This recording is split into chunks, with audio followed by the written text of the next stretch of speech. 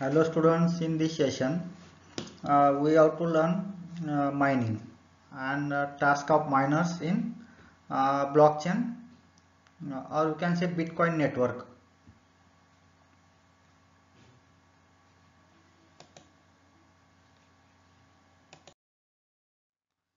So the aim of this session is to learn mining and task of miners in the Bitcoin network.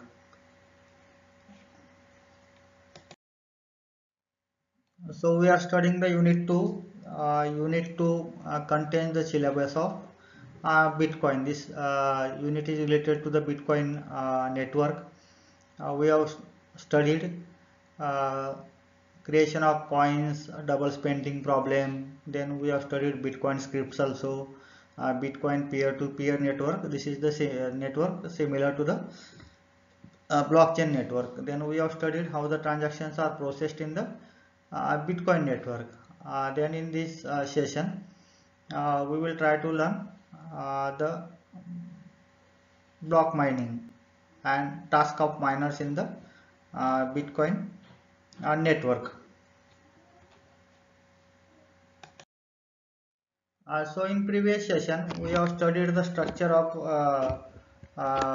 Bitcoin structure of block in the Bitcoin network. The block is similar to the block in the blockchain network.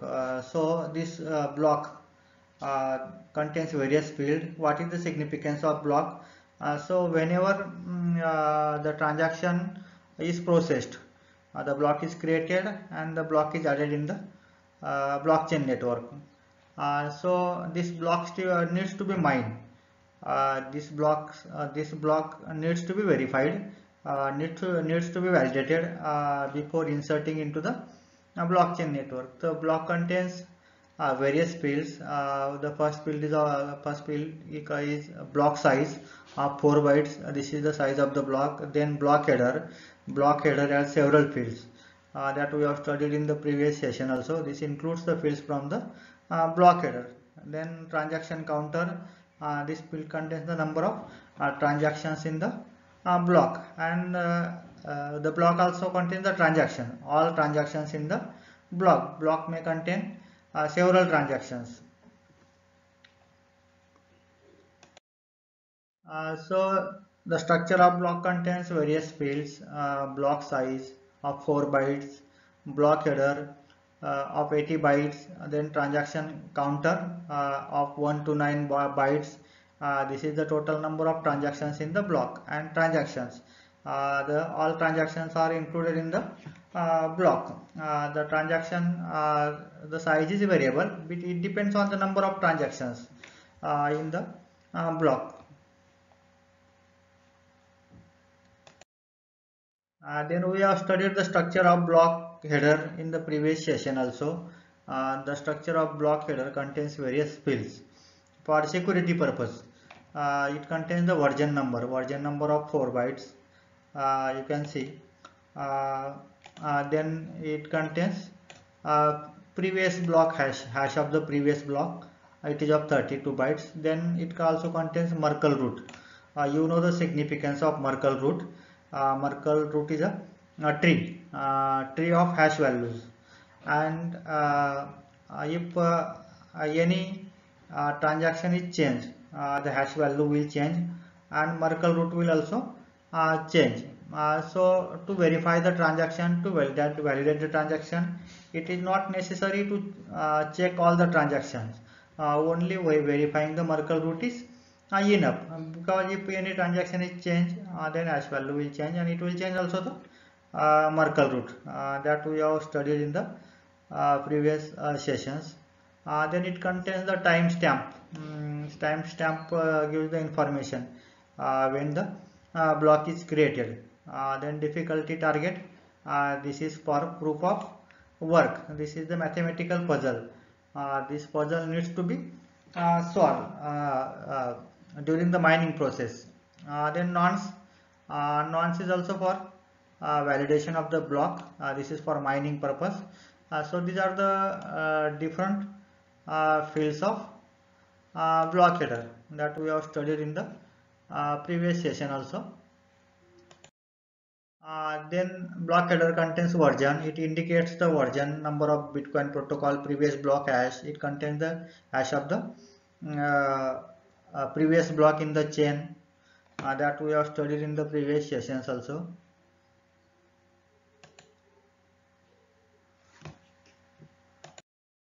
Then this block header contains Merkle root. Merkle root, we know the significance of the Merkle root. So in this Merkle root, hashes of the transaction in a block, this Merkle root is formed from the hashes of the transaction, and if transaction is modified in the block, then that it will not match with the Merkle root, and if we want to consistency, if we want to validate the transaction, if we want to see that whether the block is tampered or not, then verifying the Merkle root is enough. It is not necessary to verify the individual transaction, because block may contains number of transactions. So instead of verifying the transactions one by one, verifying the Merkle root is enough. Then timestamp. This timestamp gives the information about the creation of the block. Then difficulty target. This difficulty target field is used by the proof of work mechanism in the consensus mechanism when the transactions are validated. Then nonce value. This is the random number. This is also used during the mining process. This is also this is for we call most of the time it is the puzzle. That puzzle needs to be solved by the miners or nodes to verify the transaction. Block header contains number of fields we have seen in the previous slide: version number, previous block hash, Merkle root, timestamp, difficulty target, and nonce. This all we have studied in the previous session also. Then you can see this figure. In this figure, how the blocks in a block chain are linked through the hash values, and it also shows the contents of block header and transaction data structure. So you can see the fields one by one. There are blocks. This is the block 1. Then you can see this is block 2. This is block 3, and this is next block number 4. And how these blocks are linked to each other, you can see these blocks are linked through the block header. The block header contains the hash of the previous block. So you can see how these blocks are linked to each other. This block is linked to the previous block. You can see this block is linked, this block which is linked to this previous block. This block is linked to the previous block. So in this way, these blocks are linked to each other. Then you can see the block header field. This is the block header which contains a version, as we have seen in the previous slide. Then it contains previous block hash. Then it contains Merkle root. You can see this Merkle root. This is the Merkle tree. This tree is constructed from the hash of the transactions. Then this block also contains this block header also contains timestamp. It contains a difficulty target. This is for proof of work. Then this nonce value. This is for also mining purpose. Then you can see the transaction block. This is the transaction block. This transaction block contains various fields. You can see it contains the fields in the transaction data structure. We have studied the transaction data structure in previous session. So you can see this contains a transaction hash. You can see this transaction hash, then it contains index of the output. Then what transaction contains? Transaction contains unlocking script, locking script, then outputs, inputs, that are the part of this transaction data structure. Then it contains unlocking script size, what is the size of unlocking script. Then it also contains unlocking script and sequence number. Then you can see it contains lock time. Then it contains uh, a locking script. You can see this is the size of the locking script. So these are the different fields. Then amount of Bitcoin value. So these are the different fields of this transaction data structure. Locking script, unlocking script, size of the locking script, inputs and outputs, number of outputs. So these are the different fields, and in this figure you can see how the blocks are linked to each other. The blocks are linked to each other via the uh, hash values. So in this way, this how different fields are there, and how the Bitcoin network, peer-to-peer network, how the blocks are stored, and how the blocks are linked to each other. Then what is the what are the contents stored in the block header, and what is transaction data structure, that we have studied in the previous sessions also. Then main aim of this session is to learn the mining. This mining is a vast topic. There are different subtopics like proof of work, how the proof of work mechanism works. If we try to explain all this concept in this session itself, then you may get overloaded. We will just take the introduction of mining. What is mining, and what is the task of miner in this session, and we will keep the proof of work and rest of the topics for the coming session. So what is mining? Mining is a process.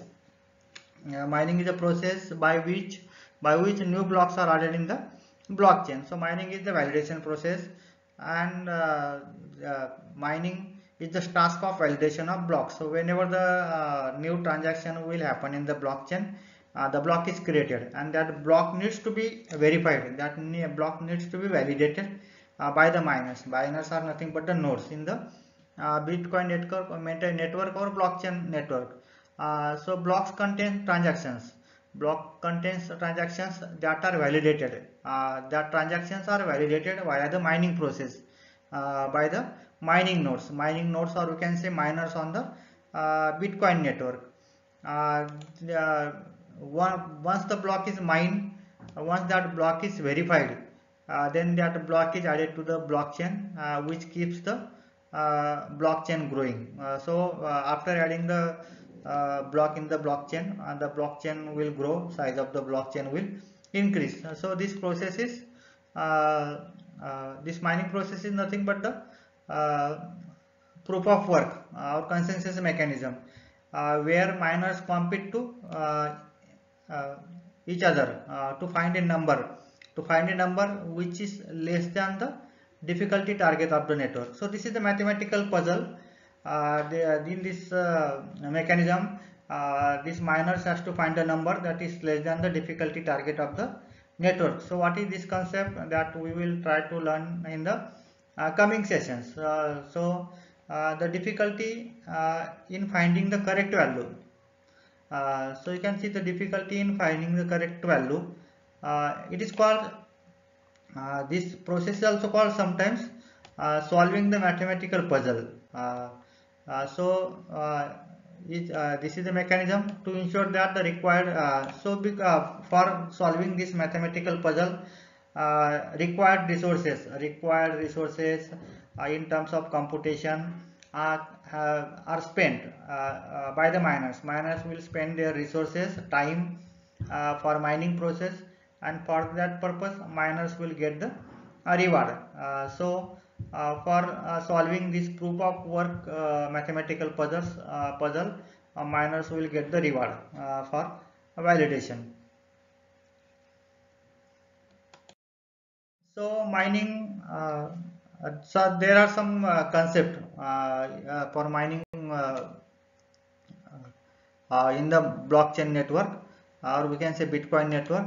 For mining one block, when the one block is created, for that purpose, the Bitcoin networks takes approximately 10 minutes uh, to create the new block. So you can see roughly new block is one new block is created, uh, or one new block is mined every 10 minutes to control the frequency of the generation of the bitcoins. So to control the frequency of generating the bitcoins in the blockchain Bitcoin network, every block is created in approximately 10 minutes. It will take 10 minutes to create the new blocks. So miners are rewarded.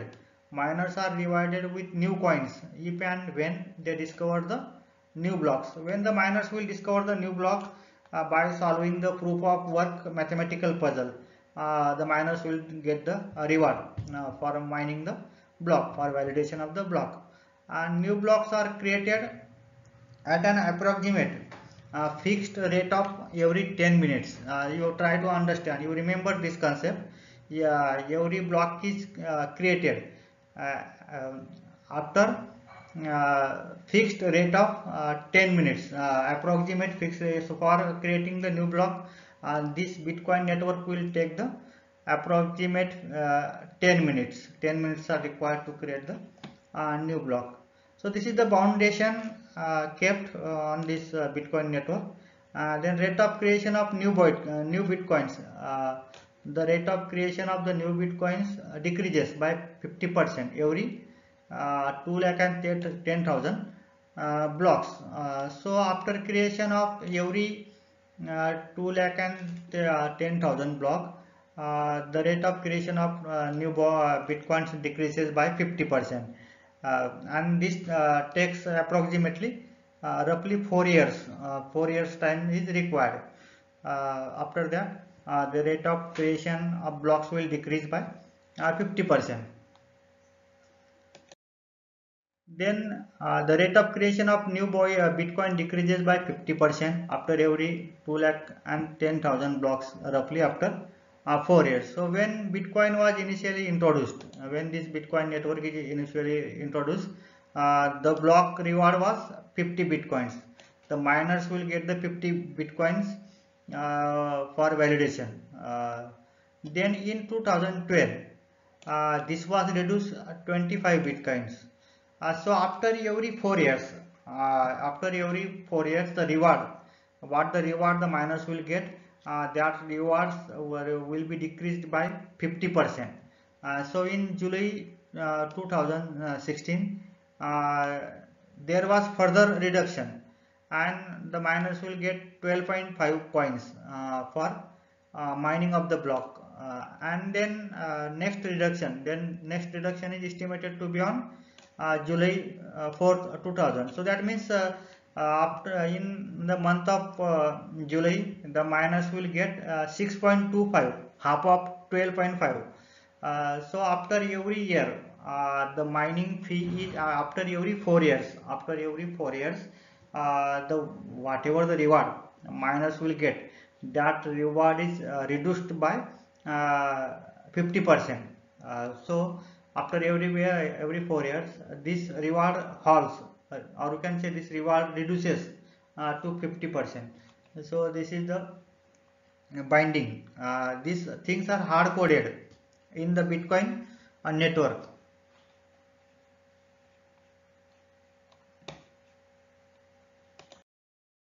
So the main concept you have to understand, the mining reward get reduced after every 4 years by 50%.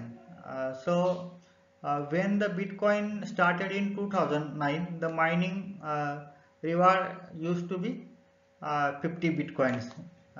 Then in November 2012 it has reduced to 25 bitcoins.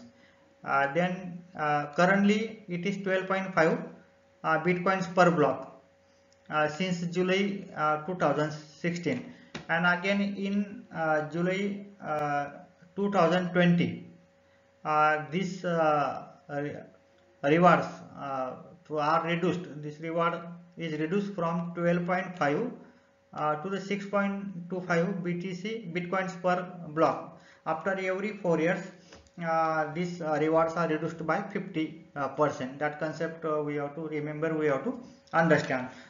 So this mechanism is hard coded. This mechanism is hard coded in the Bitcoin to regulate the control and limit the supply of Bitcoin. They have kept the restriction how many number of Bitcoins can be in circulation. They have kept the restriction after how much time the block is created. For creating the block approximately 10 minutes are required, that we have studied in the previous slide. Also they have kept the restriction how many number of Bitcoins may be in circulation. So we know that there may be maximum 21 million Bitcoins. Million or billion we can see, we will see in the next slide. So these are the some restrictions. These restrictions are put on this Bitcoin network. So task of miners. So miner is nothing but the node on the Bitcoin network. This node has different functions. This node has to validate the block. They can initiate the transaction. They have to validate the transaction, and for validating the transaction they will use the proof of work mechanism, or you can say we call it as a consensus mechanism. And for validating the blocks, these miners will get the rewards. So we will see what are the tasks of miners one by one. So first task of the miner is syncing up with the network. So once a new miner or we can say new node joins to the Bitcoin network, what task this node has to do? First node has to download the copy of the ledger, or we can say copy of the blockchain at their local machine. So first the miner, what the task will do, when the miner will join the Bitcoin network, it will download the blockchain by requesting the historical blocks from the other nodes. So whatever the blockchain, that blockchain it will download from the other nodes. This is the first task the miner has to do. Then the important task of miner is the second task the miner has to perform, transaction validation. We know that the transactions are broadcasted on the Bitcoin network. Then miners will pick up the transactions and miners will validate the transaction. For validating the transaction they will use the mechanism. They use the nonce value. Then we have studied the difficulty target. These are the two values, and they use the proof of work mechanism for transaction verification. So the second task of the miner is transaction validation. Transactions are broadcasted on the network, and these transactions are validated by the full nodes by verifying and validating the signatures and outputs, by verifying the signatures and by verifying the outputs, and by solving the proof of work puzzle. These miners will validate the transaction. So this is the first task that miners has to do. We have studied there are different rules for verification of the transaction. So before creating the transaction, before creating the block, transaction needs to be verified. Transaction validation and verification is different thing that we have studied in the previous session. There are different rules for verification of the transaction. So after transaction verification, the next task is block validation. So block validation, miners and full nodes can start validating the block. Whenever the miners will receive the block, they will start validating the block by evaluating this block against certain rules. These miners will evaluate this block against certain rules, and then the verification of each transaction is in the block is done by the these miners, and for that purpose they use the nonce value in the block.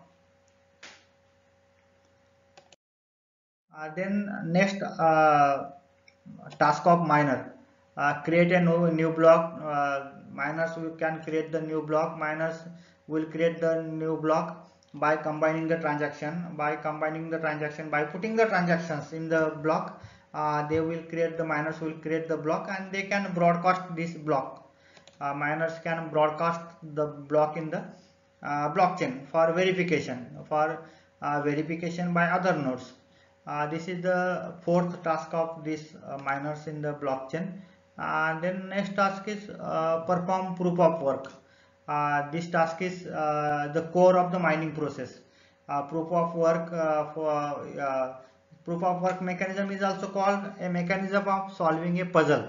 Sometimes we use a term solving a puzzle. So for verification, for validation of this block, block will solve these nodes will solve a mathematical puzzle. That means they will try to find a value less than the target difficulty target. So this process is called process of solving the mathematical puzzle. And once then next last task of this miners is fetch rewards. So once a node solves the puzzle, once the node will solve the proof of work puzzle, it immediately broadcasts the results to the other nodes for validation. And if other nodes accept these changes, accept the block, once the block is accepted, the miner is rewarded with the 12.5 bitcoins. This was up to 2020, July 2020. After July 2020, these rewards are reduced to 6.25. This reward was from 2016 to 2020. It was 12.5 bitcoins for validation. Now after July 2020, it has reduced to the 6.25, and in 2024 it will be again reduced to the 1.25. So after every 4 years, this rewards will reduce by 50%, and that we have studied in the previous session. So in this session, students, we have studied the main aim of this session was studying the mining. What is mining and what is the task of miner in this Bitcoin network that we have studied. This is the end of session. Thanks for watching session. Goodbye.